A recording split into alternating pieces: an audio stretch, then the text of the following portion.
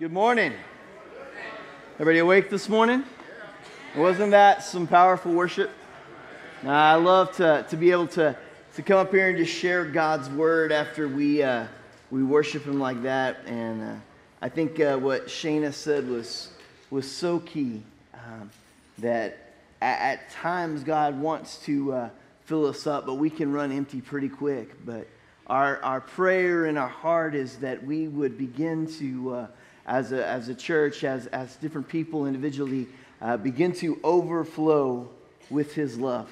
Overflow with who our God is. Overflow with how He's changed us, what He's done in our life, and just moving us. We're in the middle of a series. This is the second week of a 4-week series called Overflow, and we're looking at how God's love comes into our life, and it begins to fill us, and it begins to change us, and that moves us to this overflow of obedience, this overflow of following Him and living for Him. And I get to preach this week. Next week we have Daniel Spittler's going to come, and he's going to share the word with you guys, and I'm excited about that, and to hear just what God has to share through him on this matter. And last week we talked about overflow. We talked about how faith is not an emotion. It's a choice that we make, and when we choose to be obedient with Him, our obedience is the catalyst that allows God to work in our lives. It allows God to change us. It allows God to begin to heal us, to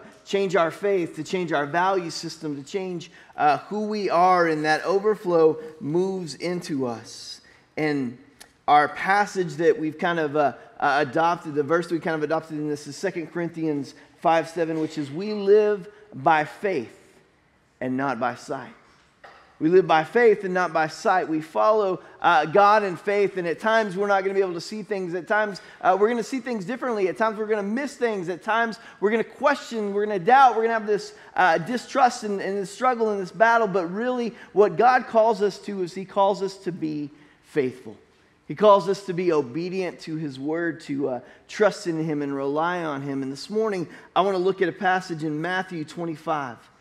Matthew 25. I want to look at the word, a specific word, intentionality. Anybody ever heard the word intentionality? I know a lot of teachers that I talk to, they love the word intentionality, because you have to intentionally do things to make a process take place in the lives of a student. You know, I was thinking about VBS, and with VBS, a lot of intentionality goes into our VBS. How many of you guys enjoyed the decorations as you came in the door? Wasn't that great to see? Just all the time and effort that they put in to those decorations. And they were up here from like 10 in the morning to sometimes 3 a.m. in the morning.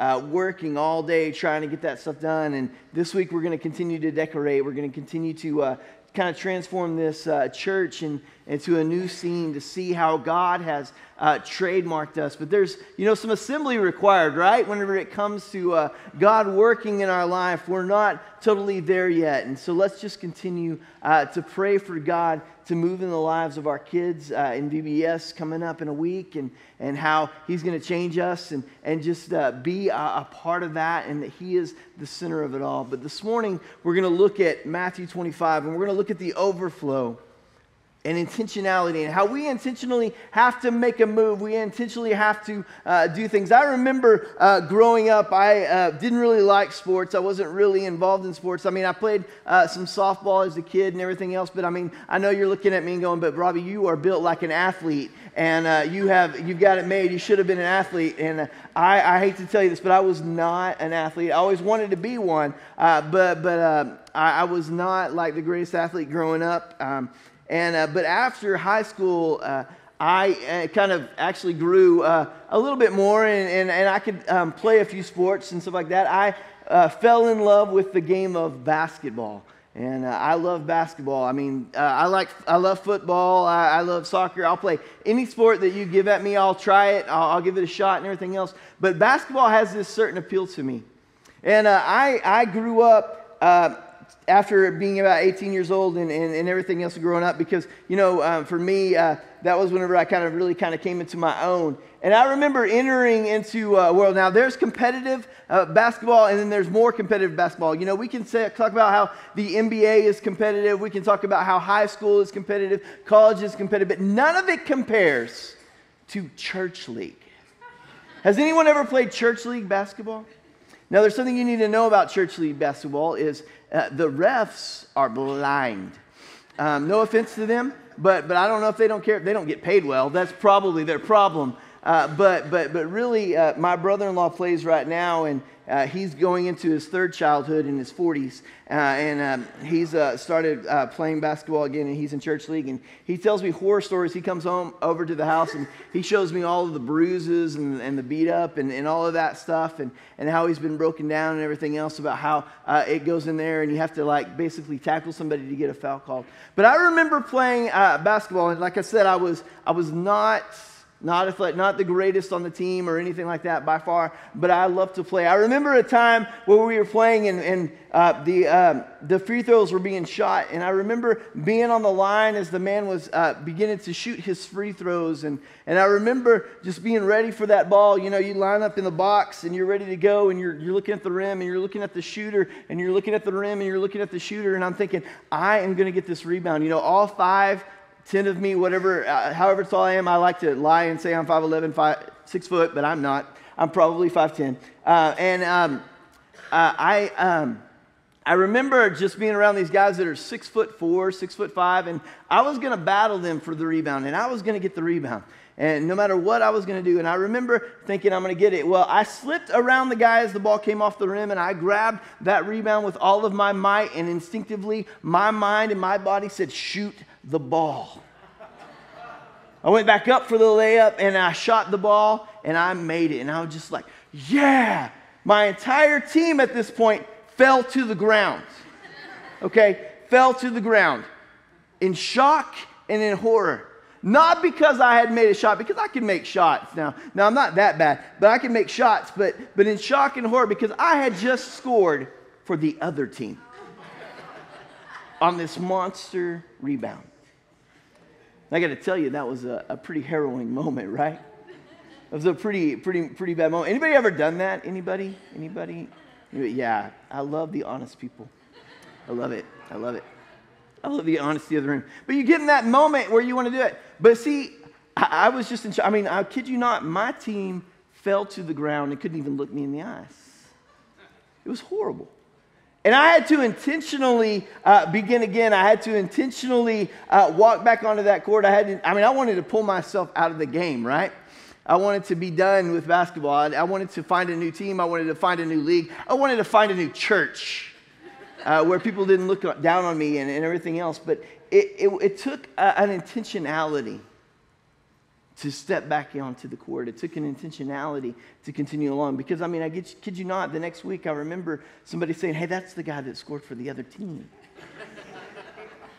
And luckily, in the season, other people did worse things or different things. And so we could kind of put that aside and everything else. And that's the worst thing I've ever done. Then I'm doing great. But there's a lot of times in our life where we have to intentionally move ahead. We have to intentionally fight for something. We have to intentionally battle. We have to intentionally be obedient in our walk with Christ. Because, to be honest, at times, we're going to fail. At times, we're going to fall down. At times, we're going to make mistakes because all have sinned and fall short of the glory of God, right? And none of us measure up. And all of us, at times, make mistakes. Well, the good thing is that God loved us so much that he sent his son to die for us. And he gave his life so that we might live, and that in our falling short, he met us, and he healed us, and he made us new. And he calls us to a life of obedience in him, but that takes intentionality. That takes an action of us moving. And so today I want to look at Matthew chapter 25, and looking at some verses. These are the parables of Jesus where he is preaching and speaking. And Jesus does a great job of giving these earthly stories with a heavenly meaning so that people can understand them. But I think at times they miss the point, and I think at times we too miss the point. So my hope today is that we don't miss it, that we can kind of unwrap it and we can kind of unpack it and we can look at it and we can say, okay, God, what are you telling me today? What do you want to pour into my life today? What do you want me to see today? How can I live for you? And so in speaking here in Matthew 25, he is talking about the kingdom of God and the kingdom that is to come. And he's talking about his return. And he's telling his disciples that he is at one point going to go away and then he'll return. And whenever he's talking about going away, he's saying how he will ascend into heaven and be seated at the right hand of God. And then one day he will return. Now this might be a long journey. This might be a journey that most of them wouldn't see the end of. Actually, none of them did, right? But see, as he's speaking to him, he's talking to him, he's saying, here's the thing is, I'm going to leave you with some stuff. I'm going to leave you with my presence. I'm going to leave you with some gifts. I'm going to begin to pour into you, and I'm going to begin to change you. But you have a responsibility to be obedient. You see, we don't save ourselves. Only God can save us. But once he has done that, once he comes in and he makes us new, we have an obligation. We have a responsibility. His word commands us to live for him, to honor him. And so I want to look at this parable in Matthew 25, starting in verse 14. It says again, it will be like a man going on a journey who called his servants and entrusted his property to them. To one he gave 5 talents of money, to another 2 talents, to another 1 talent, each according to his ability. Then he went on his journey. See, the master is about to set out on his journey, and this is representing the time of Jesus where he'll be gone and he's going to ascend into heaven, but he is going to leave with his people a gifting and a precious thing. And this man leaves with his servants, each according to their abilities, a different gift. To one he gives 5 talents, to another he gives 2 talents, and to the third he gives 1. And whenever I used to read this story, I used to go, wow, that's not really good, because whenever I think of talents and what it meant, I think of like in kind of the concept of $1, $5, and $2, right? Is that kind of the way that your mind works on that? But as I studied and I began to look at this, a talent would probably be comparable today to hundreds of thousands of dollars. A talent was a bag of money. All right, so these aren't like small gifts. And so to one we're talking, he gave like millions. To another he gave like $1 million. And to the third he gave hundreds of thousands of dollars. So even if you got one bag, how many in here would be happy with that one bag, right? Would be okay with that. And so none of them were lacking in the gift. None of them were lacking in what he gave them. He just gave it to them according to their ability and according to what he had called them to do. And he gifted each of us. And when we look around and we see each of us have certain gifts, each of us have certain things that God has done. And these gifts, according to our ability, they can include our time.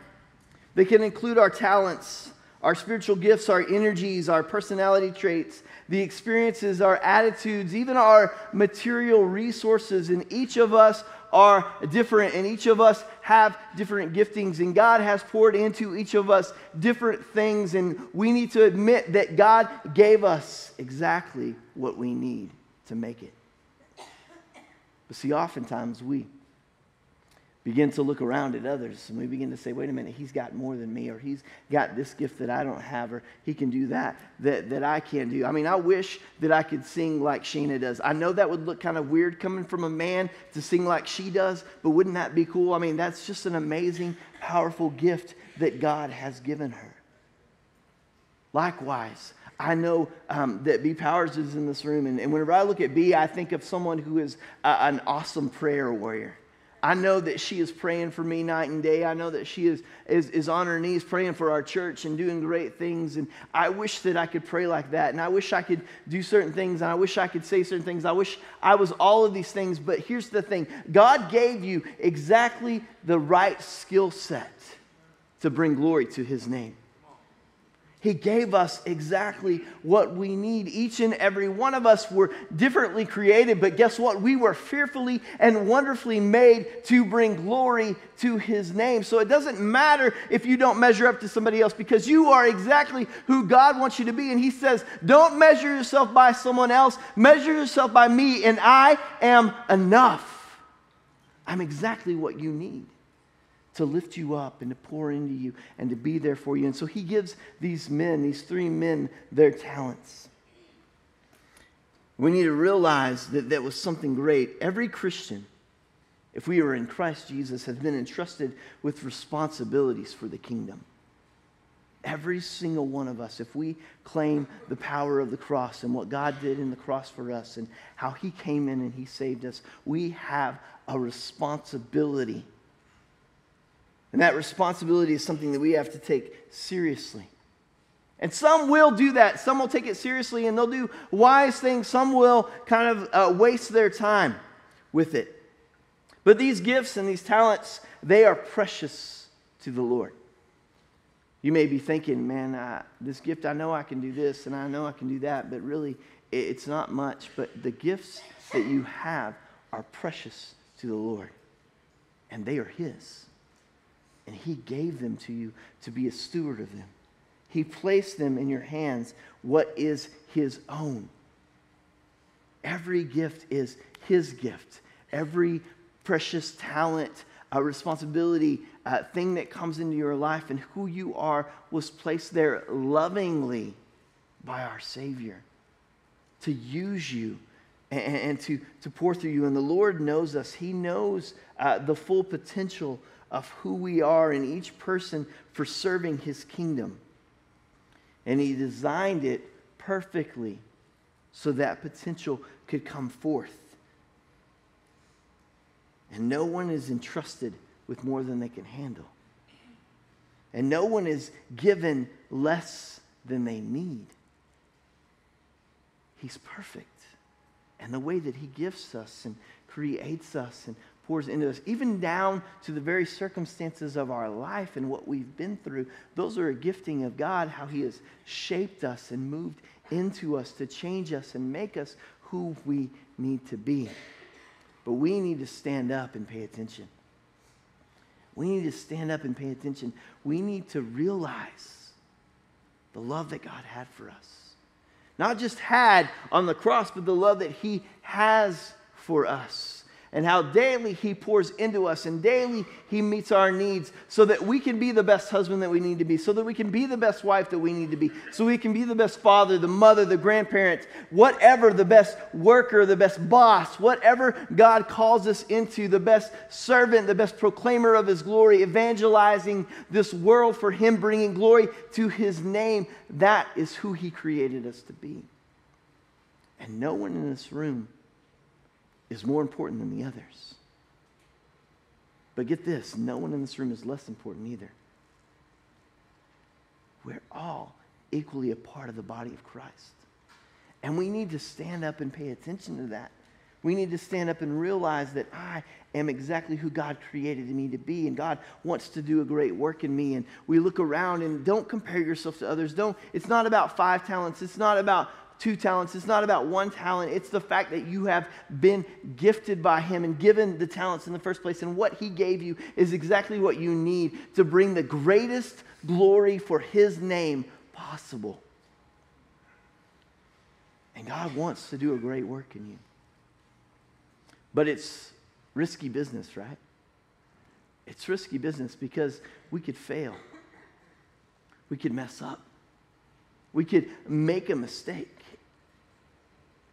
And so as we look at these 3 men and we look at their life, there's a problem because often we talk ourselves out of even moving or out of even doing and really honoring God because we don't want to take the risk because we could mess up. And yeah, we're going to fall short and we're going to make mistakes. But here's the thing is even in that, God is gracious and He moves us to something greater.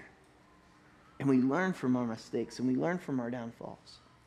And we get better. And it's risky business. But I want you to look with me at verse 16. It says, the man who had received the 5 talents went at once and put his money to work and gained 5 more. So also the one with 2 talents gained 2 more. But the man who received the 1 talent went off, dug a hole in the ground, and hid his master's money. It's risky business, but see, we're called to be obedient, and our obedient faith is filled with risk, and we have to take the initiative where we're at. See, we can't take the initiative where we're going to be because we're not there yet, but where we're at, we have to start moving, and we have to start going ahead, and we have to start serving Him and following Him and living for Him. And it says that at once, that prompt obedience, because what? You can what? Talk yourself out of it. Have you ever had God kind of speak on your heart or know that there's something that you need to do in your marriage or your relationship with your kids or your job or something, and you know that you need to do it, and it's like a risk, but you know it's a chance you need to take, and you need to get it out there and you need to do it. But eventually, if you don't do it promptly, if you don't do it immediately, you eventually talk yourself out of it. And then what? Regret begins to come in, right? And we miss that opportunity. And we miss that chance. The first 2, they were prompt, and they went out immediately, and they doubled what they had. But the third, I think he thought about it for a while. I think he went home and he debated it, and he thought, I could mess this up, I could make this up, and everything else. And so he went and he buried his talent. He buried his gift. He buried the beauty of what his master had poured into him. And a lot of us are doing the same. A lot of us are doing the same. We're burying what God has poured into us and what God longs to do in us and how He longs to change us, and He longs to change the world around through us. Because we bury those gifts. Because we think we're not enough. Because we struggle. You see, in contrast to the first 2, the third servant played it safe by burying his talent and waiting for his master's return. He failed to realize the impact and gain that he could have for his master, and he lacked the understanding of what his master had really challenged him to do.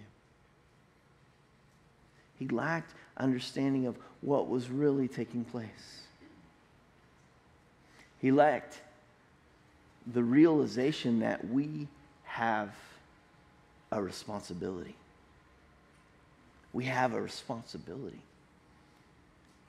See, God doesn't just give us things so that we can take it and do what we want to with it, or we can bury it, or we can push it aside, or we can forget it. But we have a responsibility to do something with the giftings of God. We have a responsibility to do something with the talents that He's given us, the blessings that He's given us, the time that He's given us, the gifts and everything that He pours into us. We have a responsibility to do something with it, a life-changing responsibility.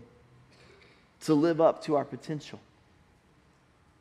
To live up to the potential of what God has done. You see, we can call it a calling. We can call it a life work, a purpose, whatever we want to call it. But the truth of the matter is that God has given each and every one of us a responsibility to shine for Him. To live for Him. To honor Him. To do the best that we can for Him. You see, there's quite a time gap between the master leaving and the master coming, and this was a significant opportunity to do great things and everything else. Have you ever tried to, I know with me at times whenever my wife, and I'm probably going to get in trouble because she's in the room right now, but she'll go out of town on the weekend, and she'll go out of town to go do something else and stuff like that. And so I begin to live the bachelor life with the kids, you know what I mean? And the house begins to kind of fall apart a little bit, and it begins to get a little bit of a mess, and begins to be that struggle, and it begins to look worse and worse and worse and worse and worse until I realize that she'll be home in an hour, and I've got to clean the entire house so she doesn't come home to the mess that I've created. Anybody like that? Yeah. And in that time, man, I'm battling, and I'm running, and I'm rushing, and I'm trying to get everything done, and I'm screaming at the kids, I'm kicking the dog, I'm doing everything that I can to get that house cleaned up, right? To make sure that it looks good and I'm ready for her. When really I've had 2 days to make sure it's ready and it's good and it looks all right and everything else. But what I've done is I've taken those 2 days to destroy what she left with me. And we haven't eaten any meals except for meals from fast food places because I'm not cooking. And so, I'm cleaning up all of that and I'm battling. I'm trying to make the house look good and everything else. And it's this stressful moment. And she gets in and she walks through the door. And, and it's one of those moments where, it's not what it could be. And it's the same way with us and God, I think, at times. He's given us this time. He's given us this time to live for Him. But see, we live in moments and we're procrastinators and we put things off, or we try to do our own thing and we try to do it in a timely manner and we kind of cram it in there and everything else. But He's given us so much time to live for His glory. So much time to make a difference. And I see a lot of people at the end of their life or at the end of their time where they have those regrets and everything else. But what if we could live this life where at the end we didn't regret because we lived the entire time for His glory? I see a lot of people that are trying to fix their marriages right whenever they're breaking apart, right whenever they've had 15 years together and it's like, oh, Robbie, it's terrible right now. But see, why didn't they pour into it for 15 years? I'm still waiting till the end.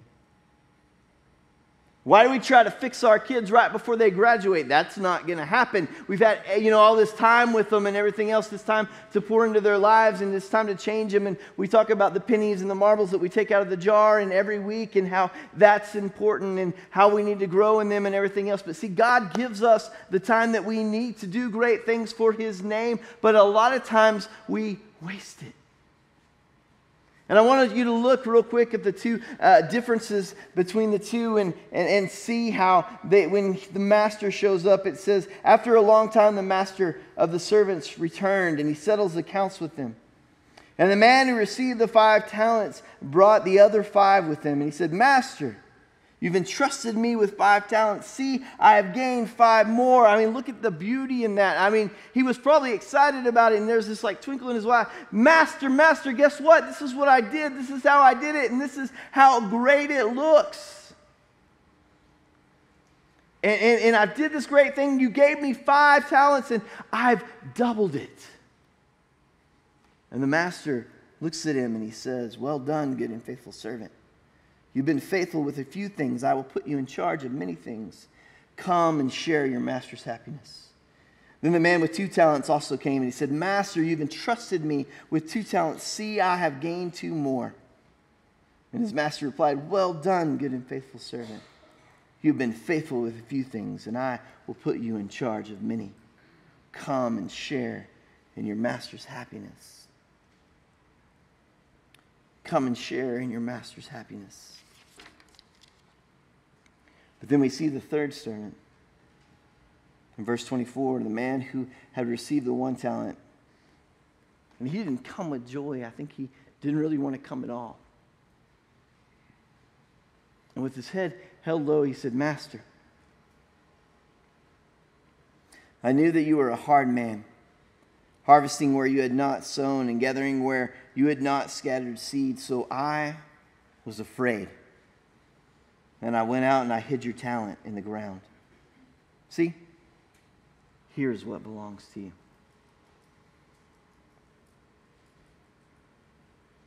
And the master replied, you wicked, lazy servant. So you knew that I harvested where I had not sown and gathered where I had not scattered seed. Well, then you should have put my money on deposit it with the bankers, so that when I returned, it would have received back some sort of interest. And what he's saying here is he's saying, you knew me? You really knew me? If you knew that I was this, or you really thought I was this bad person, you should have at least done this. You should have at least done something. And see, the problem is that when we look at these 3, we see that 2 of them really knew the master. They really knew his heart. They really knew who he was. And they knew what he had in store for them. And so they went and they did great things. But see, the third one, he misunderstood the master. He really didn't know. And he allowed fear to stop him. Don't let fear stop you. Don't let it stop you. See, the third servant was not condemned for what he did, but for what he didn't do. And in verse 24, the master is referred to as a difficult man who unjustly expects things. And see, I think that we put that same thought on God. God, you're not fair. God, you expect too much of me. God, you want too much. You're expecting miracles. You're expecting all of these great things and everything else. And God is saying, but I gave you exactly what you needed to do it. Oh God, but it's still too much. It's still too much. I didn't have enough time, or I didn't have enough of this gift, or I didn't have enough of that. And I know how hard it is, and I know what you expect, and you expect too much. You see, God does have high standards, and we need to remember that. They are high standards, but He also gifts us and fills us and loves us and lives in us and allows us and provides for us so that we can meet those standards. So that we can bring glory to His name. You see, when we fall short, that's our fault. That's not God's fault. When we mess up, that's us getting in the way. Because we bury things, or because we push them aside, or because we fail to live up and see the love that He's given us. It's not His fault. And we can't let fear stop us. See, fear kept the third servant from actively using his talent. He feared the master. He feared failure. He feared falling down. He feared rejection. Whatever it was, he feared it. And the problem was that he didn't know the heart of the king. I got to tell you this because I think that this would have taken place in the story. If he would have taken and tried to do something with it, and he would have lost everything, you know what the king would have said? Well done, good and faithful servant. You gave it your all. That was the point. That was the point. You gave it your all. But see, here's the thing is that if we really give it our all, and if we really trust God with all of our talents, we're not going to fail. We're not going to fail. The other two, they had a lot more to lose. They had a lot more to give up. They had a lot more to fall short with. But guess what? They doubled it, 100% return. And if we're faithful and we follow Him and we live for Him, that's 100% return every time. But if we refuse and we bury it, you know what that return is? 0. It's nothing. It's lifeless. It's hopeless. It doesn't move us. See, our God is a God of high standards, demanding much of His servants. But He never demands more than He pours into us. He never demands more than we can produce, because we are empowered with His love and His wisdom and His strength and who He is. In 2 Peter Verse 1, chapter 3, it says this: His divine power, speaking of the power of Jesus in us, has given us everything that we need for life and godliness. His divine power has given us everything that we need for life and godliness through our knowledge of Him who called us by His own glory and goodness. See, it's not our glory and goodness and that He calls us by. It's His glory and goodness, and it's who He is, and it's what He did on the cross. That moves us to perfection. That saves us. That makes us right so that we can honor Him and so that we can live in Him.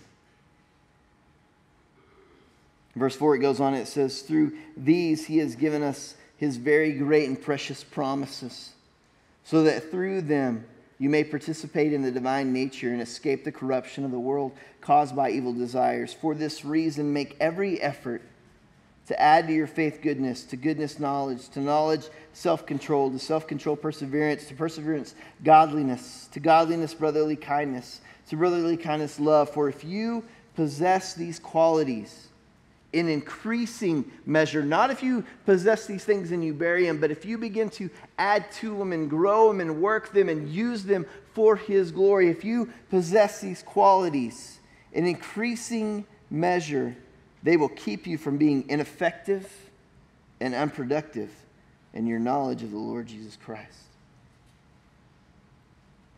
But if anyone does not have them, he's nearsighted and blind, and has forgotten that he has been cleansed from his past sins.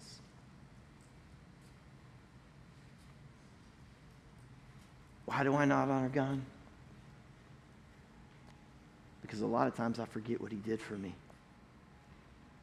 Because if I was to remember how he gave his life on the cross for me and he gave everything for me, I should be on fire living for him and gracious to the call that he gave me.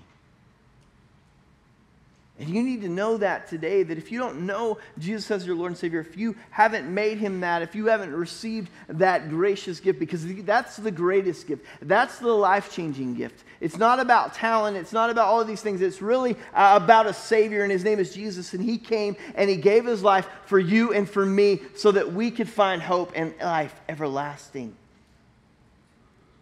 And that's the beginning. That's the greatest gift.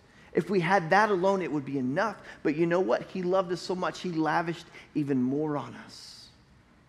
And every day, he continuously fills us with his presence. He continuously fills us with his Spirit. And he continuously grows us and challenges us and pushes us. And he is our everything. But we have to be obedient. Oswald Chambers says this. He says, when we add, speaking of 2 Peter, to add and to your faith, goodness, and add these things together. He says, add means that we have to do something. We cannot save ourselves. God does that. But God will not give us good habits or character. He will not force us to walk correctly with him. We must do that all ourselves. We must do that all ourselves. He gives us everything we need to do it and to live for him. But we have a responsibility to use those gifts that Jesus has entrusted us with to maximize the opportunities that he has poured into us and to bring glory to his name. I like to call that practical obedience. Practical obedience. And it looks like this. First, we make a beginning. We make a beginning. We realize that something needs to change and something needs to happen. You see, whenever he gave the giftings to the talents to the servants, they saw this as an opportunity. And so they had a choice to make a beginning. And the first two, they made a beginning. They took the money out and they began to invest it. They began to do something with it. But for the third, it died right there. And God provides a lot of opportunities for us to be obedient. Practically speaking, what we have to begin to do is we have to make a beginning. We can't hesitate. Don't hesitate. If you hesitate, if you snooze, you lose, right? If you hesitate, you begin to rethink things. If you hesitate, you miss the opportunity. Don't hesitate to make the beginning. Take the first step. Take the first step. Whatever it is, whatever God calls you to do, and then keep going. That's practical obedience. That's all it is. You make a beginning, you don't hesitate, you take the first step, and then you keep going. That's what obedience is. That's what following God is. That's what living for him is. That's what it's all about. That's what we're called to do as we move with him, as we live in him, as we trust him and follow him, and his gifts fill in our lives, and they flow overflowing through us. That's life-changing. Not for us. He's already changed our lives. But that's life-changing for a world that is in need. Is that through our obedience, the love of Christ overflows to a world that needs that love. You see, the world needs your gift. The world needs your talent. The world needs who you are in Christ. And God wants to use you. He longs to use you. It's not enough to just be followers of God and hang in there.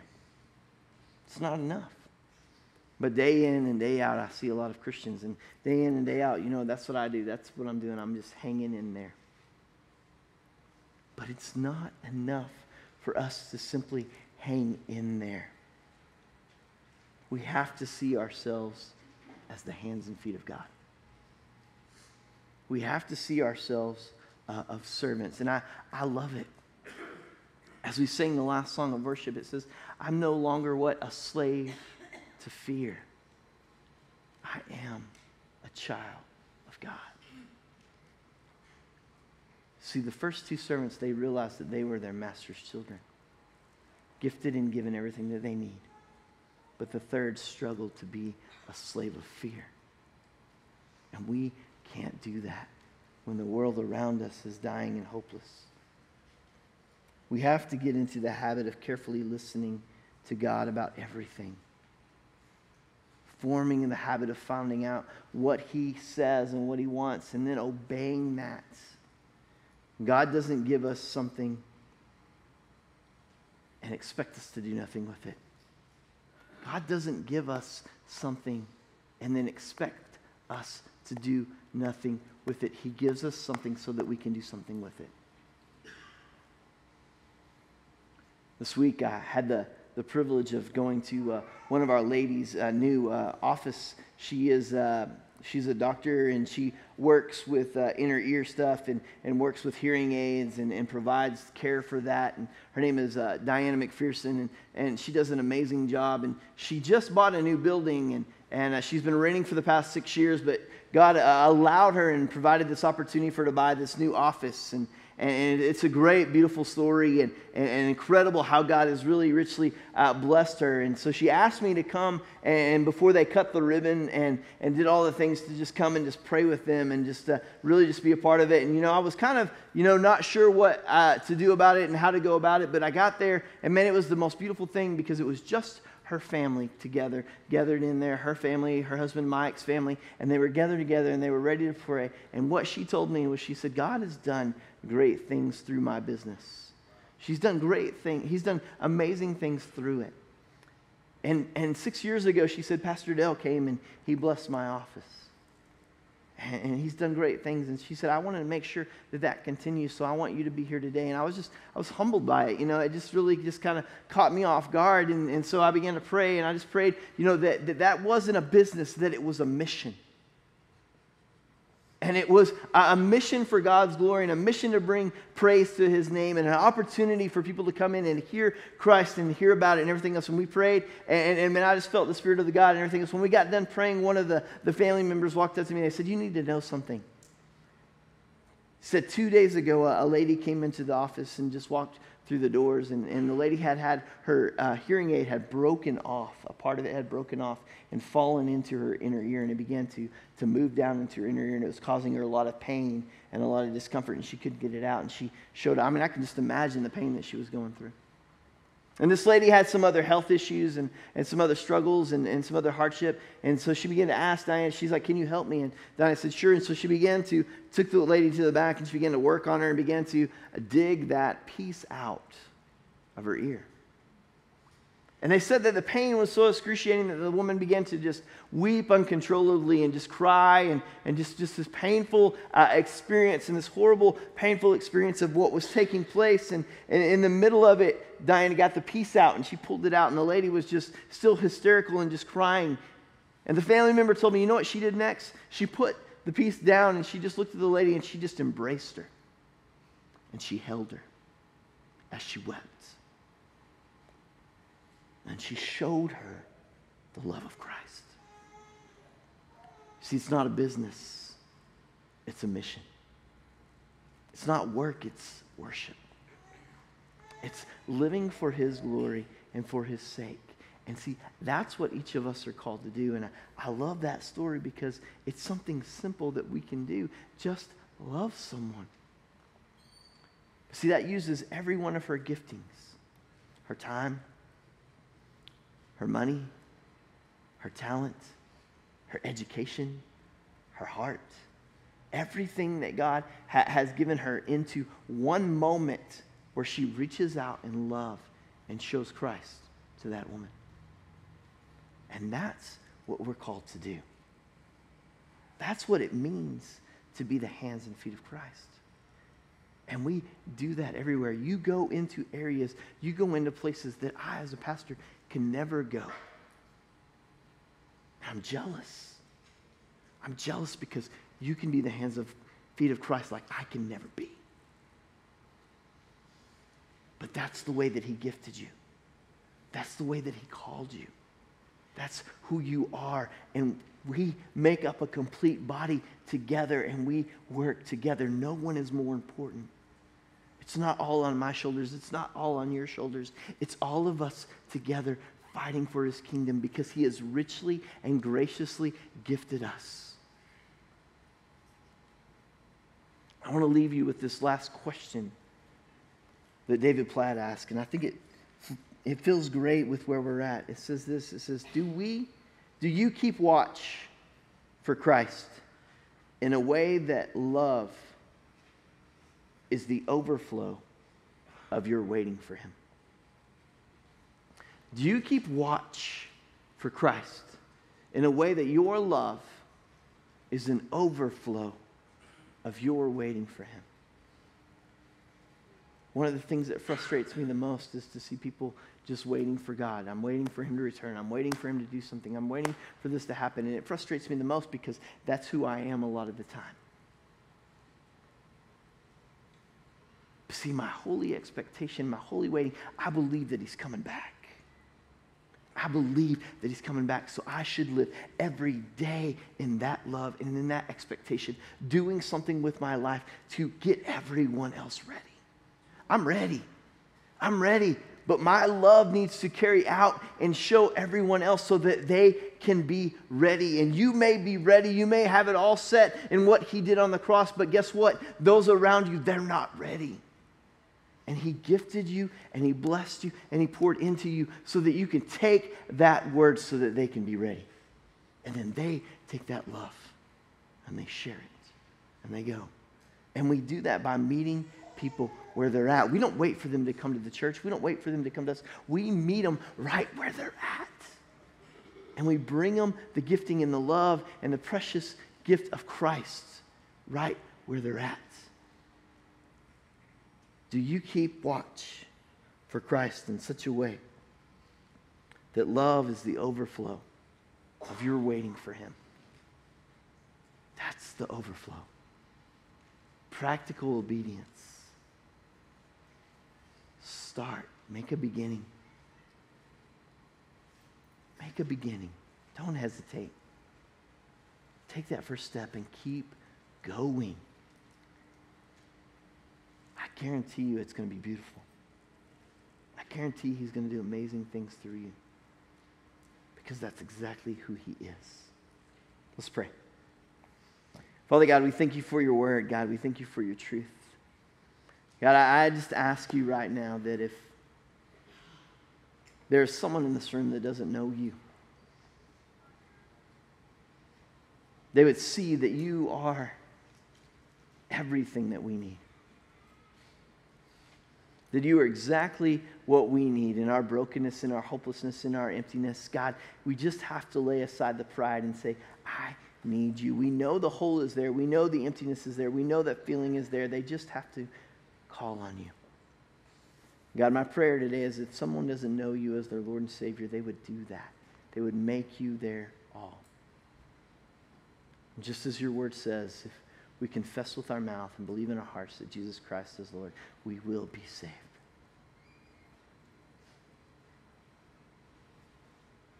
And God, I know that there are those in this room who have done that, and I thank you for that, but that's not the end.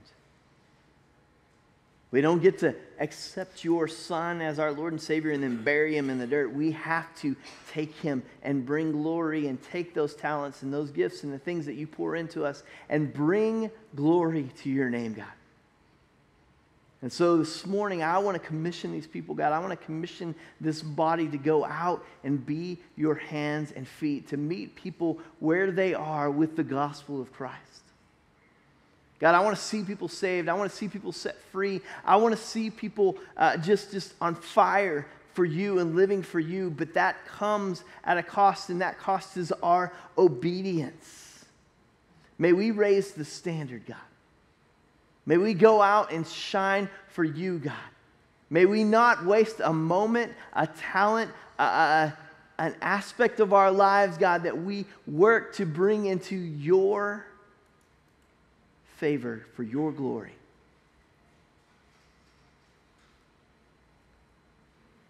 Let us be your servants, God. We're no longer slaves to fear. We're children of God, co-heirs with Christ, called to bring glory to your name. Lord, we love you. Lord, we praise you. We thank you that even though we fall short, you're there to carry us. And you're there to pick us up. And we want to do great things for your kingdom, for your name's sake. In your name we pray. Amen.